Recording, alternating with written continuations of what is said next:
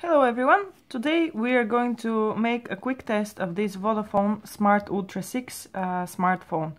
I'm going to run two applications today. That's the AnTuTu Benchmark and the Geekbench 3 applications. I just want to see how this device is actually performing when compared with other similar devices.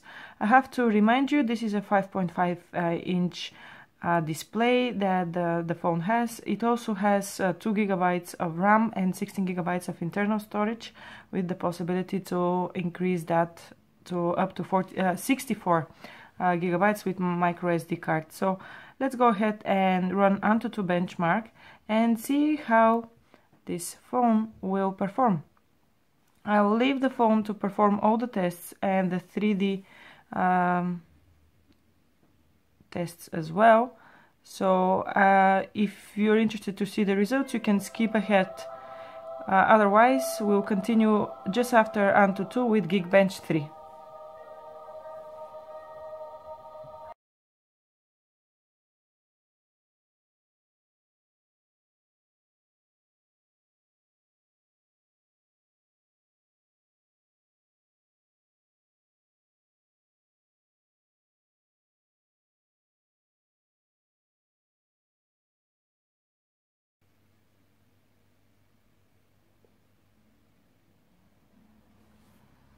So there you have it.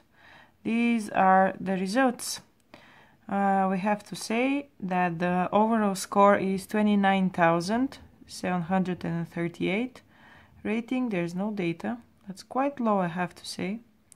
So you can see the individual scores here: 3D, UX, CPU, RAM. The highest score is CPU. You can see the actual score here by individual details. 3D, UX. Highest score here is for data secure. RAM, there's no detailed overview. I want to see the ranking. Where is this phone ranking among the other devices? So you have to scroll down. There you go. Number 21, my device, Vodafone Smart Ultra 6, 29,000. That's quite low, I have to say. Usually when I run these tests on the Samsung devices that we have, Samsung Galaxy Note 4 and Galaxy S6 Edge, we're around this number here in the top 10. But I am not surprised that the result is that low here, because this device, the Vodafone Smart Ultra 6, is a budget device. It doesn't cost a lot of money. You can get it for a little more than £100, and it's cheap. Let's face it, it's cheap, but it's actually a pretty decent phone.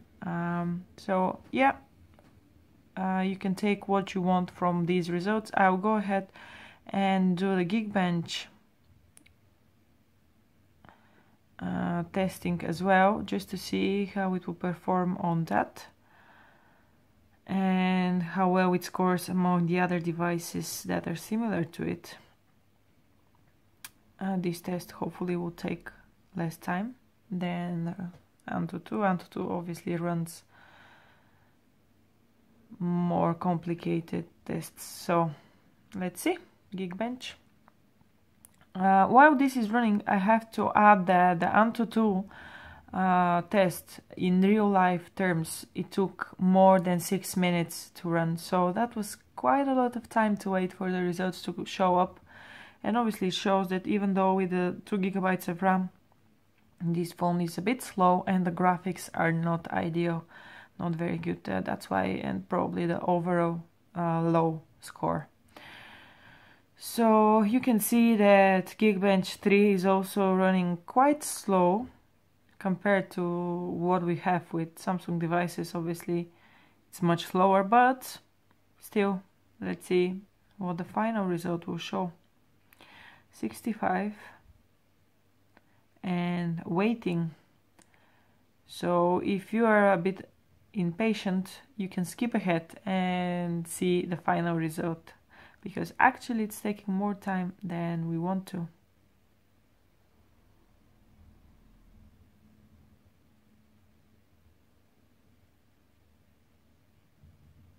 Okay, so speed up again, almost there, 93, 95. Yeah, right. So these are the results, guys. Single core score 661, that's quite poor. Multi-core score 2305. The operating system you can see here is Android 511. And you can see other information about the phone. Let's see, single core, your device. Well, it's scoring really badly here. You can see Nexus 9, Samsung Galaxy S6, obviously twice and even like higher results, twice the number here. Let's see on multi-core where it's scoring. Yeah, again Samsung Galaxy S6 twice the number, but 4 times the price. So you know, it's not that bad actually. If you think about it and you compare the prices of these phones, this is 120 pounds if you are lucky, 100 if you get it on even on sale. So yeah, these are the results. So I hope you've enjoyed this video, and if you did, click that thumbs up button. Thanks a lot for watching, and we'll see you guys in our next video. Thanks a lot. Bye bye.